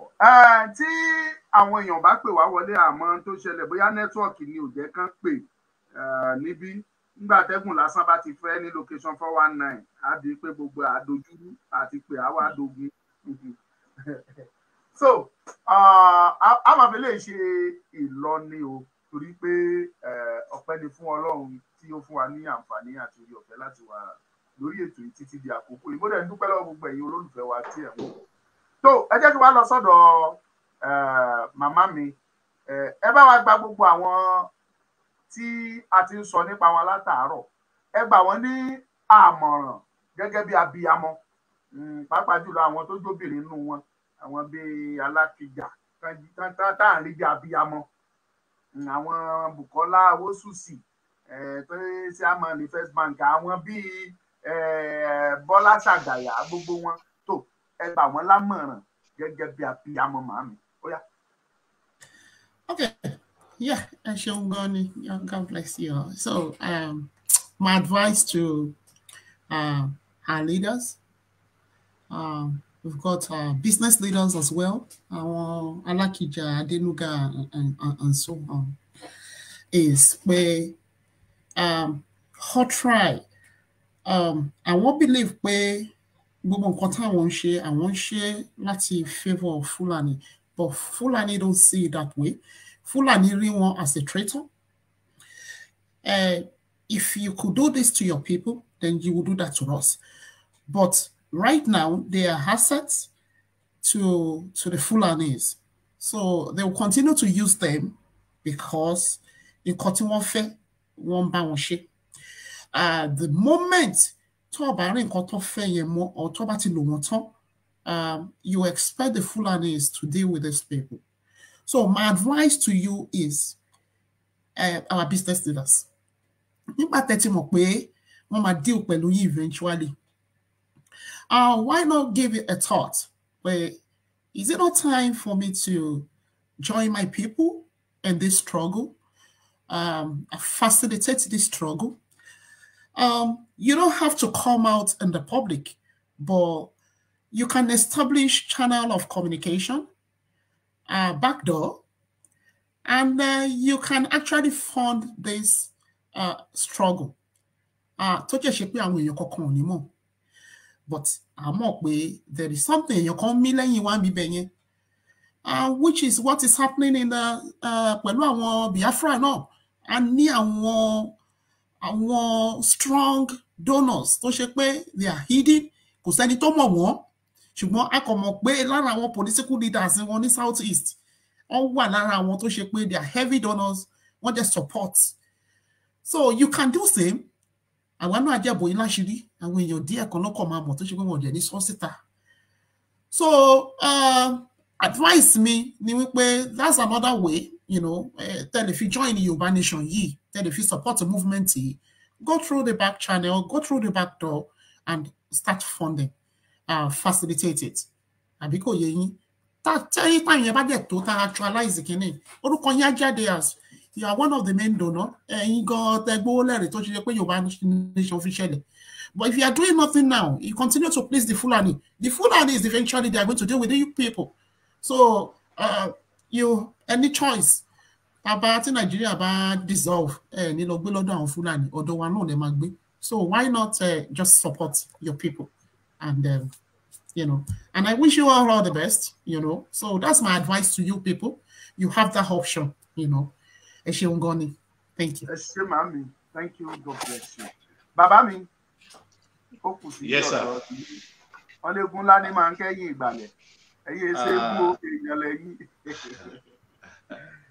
Over to you. Nǹkan tó dùn mọ́ mi nínú jù nǹkan tí àwọn ọmọ mi wá sọ ni pé the back channel wà very important.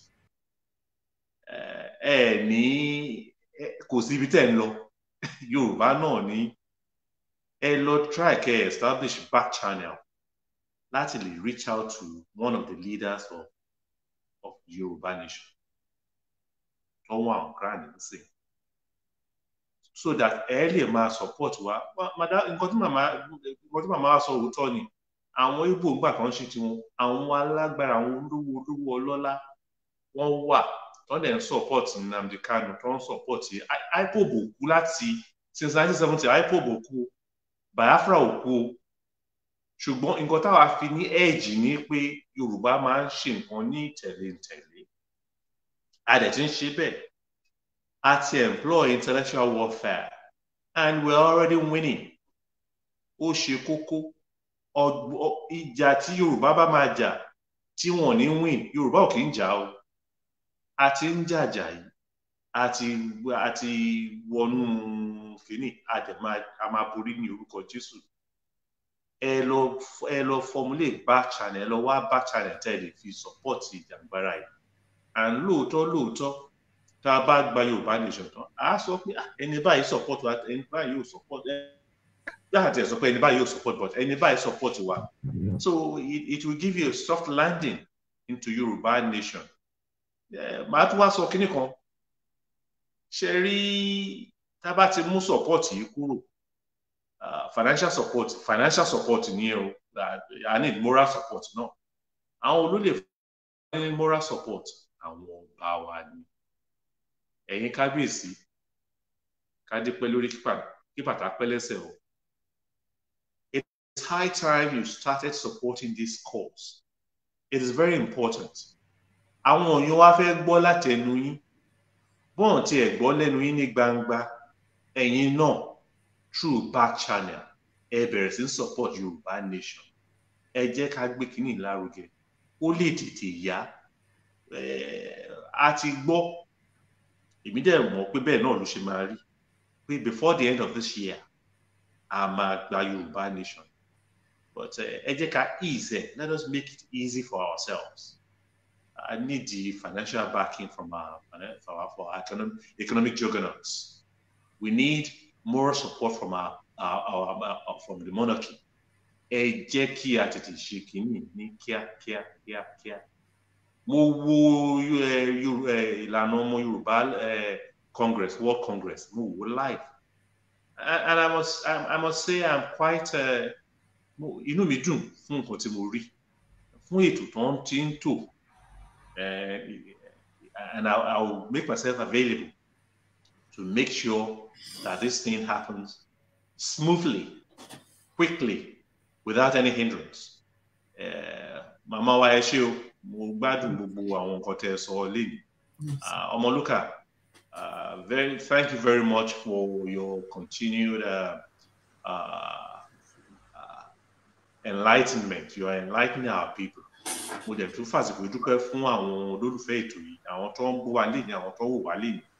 Ojú tẹ́ fi ń wò wá kò ní fọ́, etí tẹ́ fi ń gbọ́ wá kò ní di. Ọlọ́run á dẹ̀ máa jẹ́ kí bẹ́ẹ̀ ṣe ń reach out to your friends and family, wọ́n máa gbọ́ sí yín lẹ́nu. Kínní á lè gbòòrò sí. Ẹ ṣé olóòtú. Ẹ ṣé bàbá mi, a dúpẹ́ púpọ̀ lọ́wọ́ yín. Mo dúpẹ́ lọ́wọ́ yín o bàbá mi. Mo dúpẹ́ lọ́wọ́ mọ́mì mi náà pé ẹ kú àdúró tí wà ní gbogbo ìgbà. Ẹ̀yin ọmọ Yorùbá, ẹ má gbàgbé tí mo ní kẹ́ ẹ máa kọ tá a bá ti ń parí ètò. Ìbùkún ni fún orílẹ̀-èdè Yorùbá. Bóyá bẹ̀rẹ̀ sí ní kọ́ torí a ti ń lọ. Ìbùkún ni fún orílẹ̀-èdè Yorùbá. Ọmọlúkà, ẹ jẹ́ sáré fún mi ní 1 second kí n dúpẹ́ lọ́wọ́ àwọn dáàdì wa náà. So Daddy, I want to thank you. God bless you. It's nice having you on board. I mean, it's nice, having this debate with you. I thank God for giving me that privilege. So, Ojo Delitiwa, and we will achieve this Yoruba Nation. And by long, Esheungonisa, Olong appoint on the Bishop. God bless you. Kì í ṣe debate o. Àjọ àfọgbọ́n àfi ọ̀rọ̀ ń wéra kó lè dá náà ni o. There is no wrong or right answer. No. Debate in shall we debate? There's no specific answer, but I analyze it. So we can say 90% we are on the same board. So I mean, if the economy can answer what you just go, but I just is almost same. So I shall go this out. No, I'm playing on this side. God bless you. Yes, sir.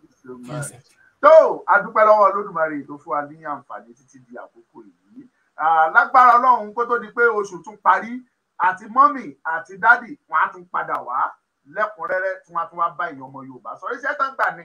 Èmi trust bàbá mi Adélẹ́yẹ Dọ́ba. Mo trust Yẹtí Queen. Débi gẹ́gẹ́ ni dájúdájú anytime tá a bá pè wọ́n máa jẹ́ wa ni o. Wọ́n máa jẹ́ wa torí pé kí ni iṣẹ́ táwọn gbà ní láti ṣí àwọn èèyàn wa létí. Ẹni tí ò ní inú tó ń rò tàbí tí ò tiẹ̀ mọ ọwọ́ ọ̀tún yàtọ̀ sósì a lè gbé wá bí kádìkó wá máa bá àwọn èèyàn wa sọ̀rọ̀. Ẹni tó ní ọpọlọ gẹ́gẹ́ bí ẹ ti mọ̀ pé Ọlọ́run kẹ́ ìran Yorùbá. When we are talking of intellectuals, intelligent people in the world, a máa mú ìran Yorùbá ká tó mú àwọn ìran tó kù. Ọlọ́run ló kẹ́ wa bẹ́ẹ̀ kì í ṣe pé mímọ̀ ṣe wa. So therefore, a dúpẹ́ lọ́wọ́ wọn. Kí oṣù yìí tó parí wọ́n tún bọ̀, ó lè tó ẹ̀ẹ̀mejì, ó dẹ̀ lè jẹ́ parí oṣù la máa tún gbé wọn wá. Ẹ ṣáà máa retí pé wọ́n tún bọ̀. In tí ó dàbẹ́ ni pé àwọn èèyàn wa ò tọ́nà kù lénìí because people want to hear Yẹtí Queen, people want to hear my daddy Adélẹ́yẹ. A gbọ́ ẹnìkan ló wá brief wá sí pé ká má bínú pé ó dàbẹ́ ni wípé màmá onítìrí ń lọ́ǹchì wẹ́bsáìtì kan lọ́wọ́lọ́wọ́, ibẹ̀ ni gbogbo àwọn èèyàn darí sí. Olóòfà tó fi dàbẹ́ ni pé àwọn èèyàn bá wa ṣí ètò tó bó ṣe tó lè ní, but we thank God for everything because gbogbo ẹ̀ náà ló ń ṣiṣẹ́ papọ̀ fún rere. Màmá náà ń bọ̀ lọ́dọ̀ wa kó tó di pé ọ̀sẹ̀ yìí parí láti wá ṣí gbogbo information yẹn náà pẹ̀lú ẹ̀yin olólùfẹ́ Ọmọlúkà TV. Tẹ́ dúró pé ẹ dúró sórí ètò yìí ni ẹ ní lọ bí kankan. Mo appreciate yín, mo dúpẹ́ o mọ́mì mi. Àgbà máa ju yín dá o, ó dẹ̀ dúpẹ́ náà dádì mi. Ẹ ṣe débi èrè, ojú òní tì yín, a dúpẹ́ o. Thank you so much. tó ẹ̀yin ọmọ Yorùbá bó ṣe rí òun lẹ ti gbọ́ yìí o, àníri ju báyìí lọ́mọ Lúkà ní orúkọ tèmi ń jẹ́ o. Mo dúpẹ́ lọ́wọ́ gbogbo yín lọ́kùnrin lóbìnrin lọ́mọdé lágbà, mo appreciate gbogbo yín pátápátá, ojú òní tì yín o. Ọlá máa mú nǹkan mi wá létòlétò ni, tó bá tún dọ̀la ẹ tún rí pé tuntun ni mò ń mú bọ̀. Mo sọ fún yín, mo ní àṣírí kan tí mo fẹ́ sọ fún yín, tuntun ṣẹlẹ̀ lẹ́ni l'Ondo State, mò ń bọ̀ máa bẹ́ fún yín lọ́la, kì í ṣe ní. Ó tí ìkọ́ tiẹ̀, ìbùkún ni fún orílẹ̀-èdè Yorùbá, kọ́ ní kíá kọ́ wà ní ìbùkún ni fún orílẹ̀-èdè Yorùbá, tètè kọ́ mi tí ìrí ẹ kó kọ́ tiẹ̀, ó yá náà, ó yá kọ́.